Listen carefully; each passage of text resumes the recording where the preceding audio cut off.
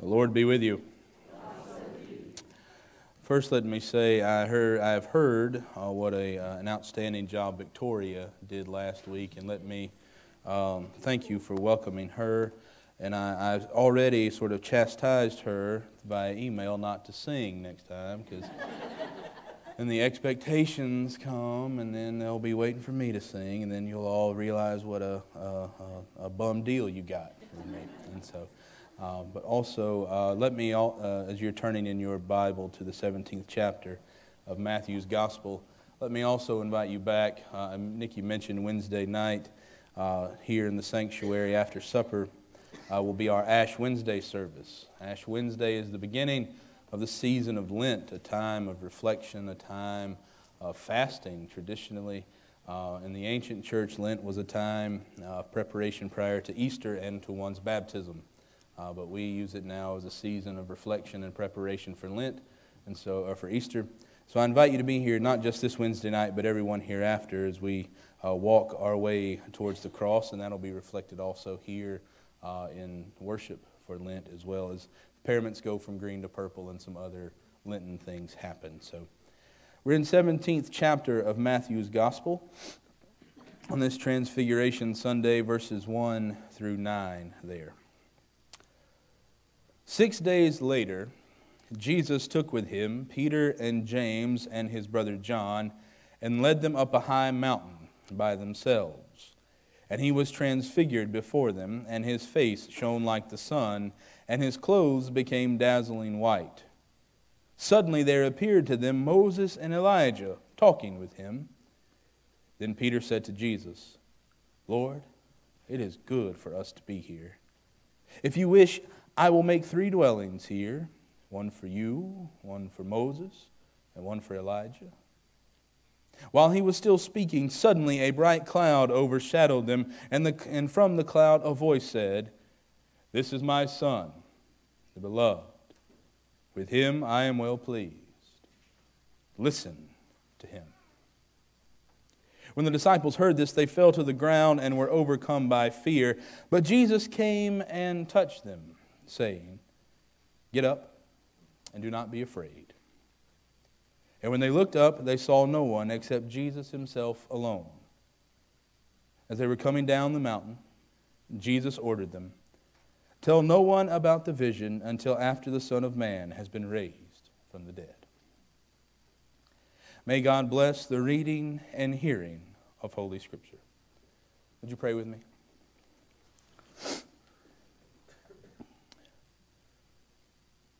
Eternal God, Father, Son, and Holy Spirit, Lord, in this time as we listen for your words from Holy Scripture, we pray for open ears that may hear your voice, open eyes that may see the way you call us, open hearts, Lord, that we may receive the love you have for us that calls us ever on and empowers us to do what you call us to do. So, Lord, be with us. Speak to us. Shape us more and more into the likeness of your Son, Jesus, in whose name we pray. Amen. Well, by now I hope you know I like stories. I particularly like short stories. One, because my attention span and time is so short these days, it's a lot easier to just commit to one story rather than several chapters. I like short stories because they're sort of like Polaroids of the human existence. They can't give you the whole story, just one little snapshot. This is grief. This is pain. This is joy. This is heartbreak. But I also like novels. Series of novels.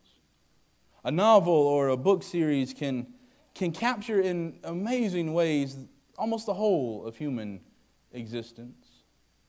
Whether it's through stories about fanciful creatures like hobbits and wizards and elves, whether it's stories about a boy wizard, or stories grounded in American fiction like the time during the Great Depression. I love those stories. One of my favorites is the one about the Hobbit, J.R.R. Tolkien's The Lord of the Rings series. Peter Jackson did a pretty good job rendering it on film. I think he went too far with The Hobbit, but that's my own opinion. But if you've never read the books, you should. And if you haven't watched the movies, you can borrow mine. I have the Director's Cuts DVDs. Each movie is about 6 hours long, so, commit some time to that. But one of the things I love about that story is, if you don't know about it, there's a hobbit named Frodo, so, real good stuff. He finds a ring, and this ring is sort of the embodiment of evil. It's indwelt by the spirit named Sauron, who is sort of the epitome of evil. And in order to get rid of him, he has to go from his quiet, quaint little village called the Shire all the way to this dark, dangerous place called Mordor and throw it into a mountain so it'll burn up in the volcanic magma at its heart. So he's going along, and there are all kinds of scary little things along the way. But early on in the story, Frodo and his hobbit friends are in this place called Rivendell, which is a nice, quiet... All these elves live there, and the elves, man, are all supermodels, apparently. Very tall, straight hair, elegant people. Even the sunlight in Rivendell isn't harsh. It's like the muted mid-morning light that comes through someone's window. And every time I read that book or watch the movie, the first thing I think when they wake up and it looks so nice and it sounds so great on the page, the first thing I think, stay there, you dummy. Stay there. There's no evil there. The elves even make it sound like they can't get in. Stay there. Let the rest of the world worry about the evil rings. Throw that ring out of the woods and don't worry about it anymore. Just stay there. That's what I do. That's what I do. Or in the Harry Potter series. Now, I'll admit to you, I haven't read all the books because they started getting thick. And so I started watching the movies. And there's a scene towards the end of that series where Harry and Hermione, his friend, are running. They're on this journey looking for these things called Horcruxes. Again, you can tell I read very educated literature. And in the midst of all of this, they have to escape, and they find themselves in this wintry wood.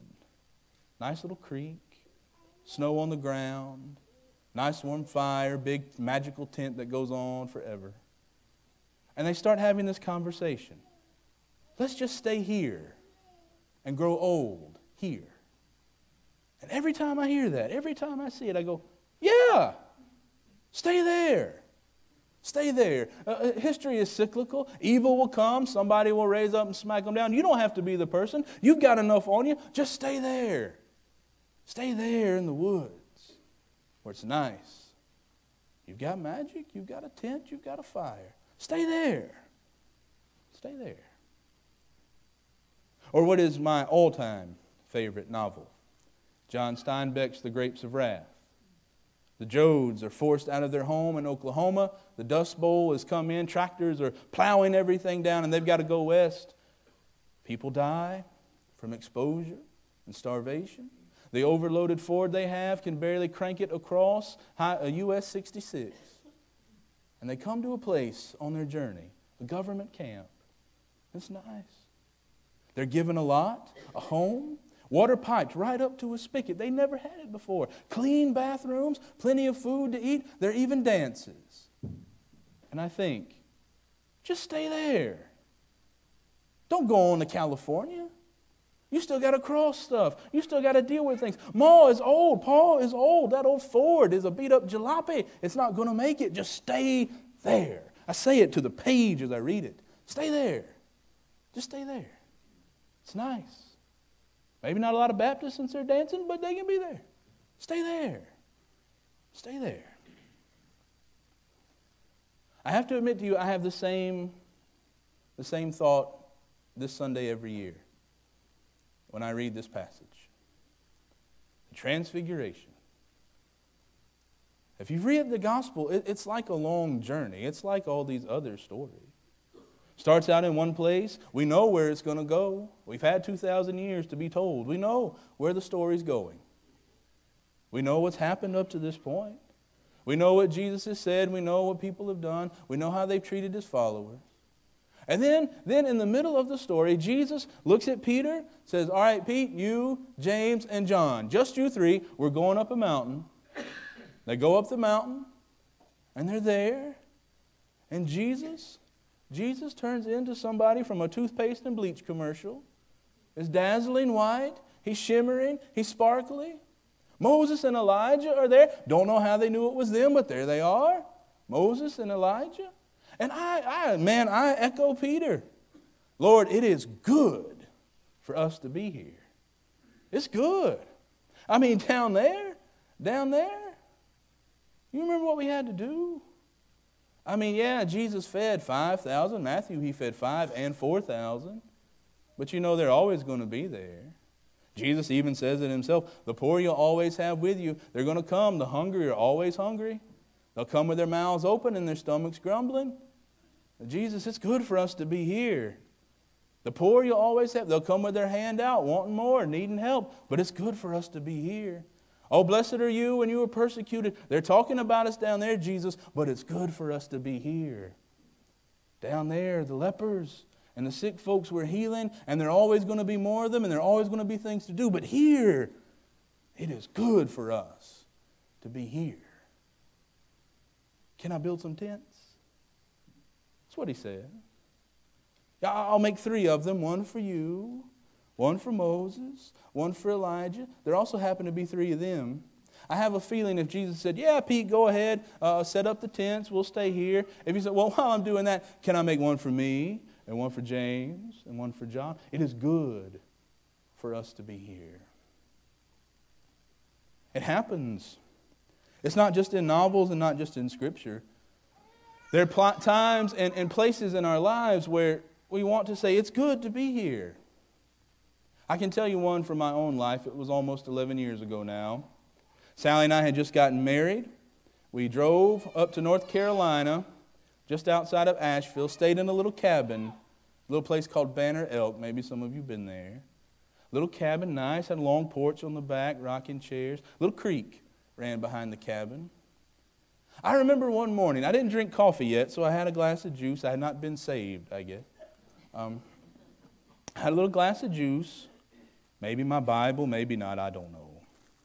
But I was sitting on that rocking chair and listening to the creek, listening to whatever critters were up that hour of the morning, and I thought to myself, man, I wish we could just stay here. Just stay here. Oh, I know, we got to go home. I know to go back home means that Sally's going to have her wisdom teeth taken out that week. I know to go back home means that I got to go to work in a cabinet shop for a couple of weeks, and then we're going to move to Waco, Texas, where we don't know anybody, and they don't have pork barbecue, and where we don't have any friends, and we don't have a job, and we're going to stay in some old ratty apartment. So can I just stay here for right now? Just here. No worries. Just the sound of the creek and the sound of the rocking chair on that old porch. Can I just stay here? We get in those places in life. Things seem like they can't get any better. Can we just stay right here? But we know the sun goes down and it comes back up again the next day. But I know something from Scripture that's proven true in my life, and I'm sure it has in yours. Every single time that I have said, I just want to stay right here. Every single time that I have said, this is what I want, this is perfect, don't move anything, let's stay right here. Every single time, the voice of God interrupts. Every time. Did you notice that's what happened here? Peter says, Lord, let us build. Is it okay? Can I build 3 chapels, 3 tents, 3 tabernacles right here for you, Moses, and Elijah? Jesus doesn't even get to tell him no. What happens? Cloud descends. A great voice comes out. This is my Son, the beloved. With him I am well pleased. And then it says, they fell to the ground because they were afraid. But you know, I don't think it was the cloud that scared them. I don't think it was the voice that scared them. There's another place where the same voice says the same thing. there by the waters of the Jordan. This is my Son, the beloved, with whom I am well pleased. Do you know what I think scared them? The last sentence from the voice. Listen to him. Because I'll tell you what, it scares me. Another way to translate that is, do what he says. Can I tell you all something right now? I don't want to do what Jesus says. I don't. I kind of doubt you do, but maybe you're a better person than I am. Some of you are, I know. I don't want to do what Jesus says. I mean, I've looked back, and now my Bible doesn't have red letters, but maybe yours does. And I've read some of the things that Jesus says, and I'm going to tell you folks, I don't want to do them. Do you know he says one time, give to whoever asks. Did you know that? He doesn't say, comma, make sure they're blah, blah, blah. No. Give to whoever asks. At another place, you know what he says? He says, if somebody takes your jacket, he doesn't say, call the police. He says, give them your shirt. What's enough to give them a jacket? I mean, it's cold. Give them your shirt. He says that. I don't want to do that. I want to give them my jacket. I don't want to do that. He says, if somebody makes you go a mile, not if somebody says, hey man, you want to tag on with me for a while? Do you want to walk around the track a couple times? No, if somebody makes you go a mile, with the implication you're carrying their junk for them. Do you know what he says? Go another one. I don't want to do that. I don't want to do that. I don't want to listen to what he says. The one that really gets me though, he says, somebody strikes you on your cheek. Does he say bow up back at them? Does he say, get your hands up because they might hit you again? What does he say? Turn your right cheek, the other cheek. Because the right one, do you know how you got to get hit on your right cheek? Either by the back of your right hand or the front of your unclean left hand. I'll let your imagination decide what they did with their left hand back in the day. That's what he said. I don't want to do that. I don't want to do that. And then the one I think that really encompasses them all, the one that I can't listen to it. Deny yourself and take up your cross. I don't want to do that. I don't want to do that. You better believe I'm going to be afraid like they are. This is my Son. Yeah, we saw him, God. He was shiny, dazzling. We saw him. Oh, man, he looked like Rabbi Fabio right there. Oh, man. There he is. He's wonderful. Listen to him. Oh, I don't want to do that. No, let's just stay here. If I were Peter, and thank God that I was not one of his disciples, because y'all have been reading about me going, that man is ridiculous. I'd have said, you know what? I'm just going to stay up here. Y'all go on down. I'm going to stay right here. I want to listen to him. I don't want to listen to Jesus. Jesus asks too much. Jesus asks hard and impossible things. I don't want to listen to Jesus. Because I know, too, I'll never get it right. I know I can't do it all. I mean, I'm standing up here wearing a coat. Somebody tried to take it. I don't think I'll give it to them. I'm not going to do it right. I know. I think that's why we're told that they were afraid. When they heard this, they fell to the ground and were overcome by fear. But, that's a wonderful word, by the way, in Scripture. Jesus came and touched them. Jesus came and touched them, and he said, get up and stop being afraid. That's a better way to translate it. Not get up and fear not, don't be afraid. Stop being afraid. If there's ever a word we need to hear, it's that. Get up and stop being afraid. That's what he said. And they get up. And they know. I mean, just a few more verses. If you read it, there's a conversation about Elijah. Now we can get into verse 9 and the whole messianic secret. What does Jesus mean? Don't tell them. I don't know. I mean, there are people who write PhD dissertations on that, and they still don't know. But he says it. They have this whole conversation about Elijah. But Jesus, I imagine they're not even beyond eyesight of the place where they just saw this transfiguration. And Jesus says in verse 12, about Elijah, about John. They did to him whatever they pleased, so also the Son of Man is about to suffer at their hand. That's it, I'm out. You going back down the mountain, Jesus? This was fun. I'm going back to Galilee. Suffer at the hands of those people? No. But they go. I think the reason for the transfiguration, the whole reason we even mark it on the church calendar, the reason Christ did it. Because, if you think about it, what's the point of teasing the disciples about the glory of God wrapped in the flesh of Christ? I think it's to remind us that the one we are called to listen to is God. The one we are called to do what He says is God. Not some fanciful, made-up person. It is God incarnate, calling us ever on, saying, get up and stop being afraid. Get up and stop being scared. What are we scared of? I don't know.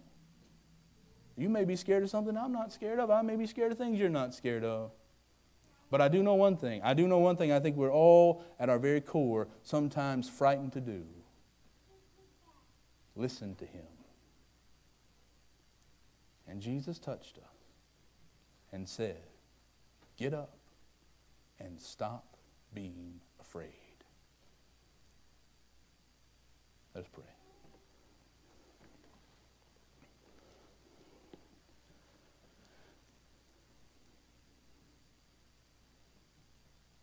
Lord Jesus Christ, Son of God, have mercy on us, Lord, when we are afraid. Have mercy on us, Lord, when we don't want to do what you say, when we don't want to listen. Have mercy on me, God. But Lord, I know I don't want to listen. Give us the strength, Lord, to be your disciples who listen to what you say. Do what you call us to do. Help us to have the strength to get up and stop being afraid. Holy Spirit, be with us as we listen for your moving, as we sense where you may be calling us, to what you may be calling us. And Lord, give us the courage to get up, to listen to you, and to not be afraid. In your holy name we pray.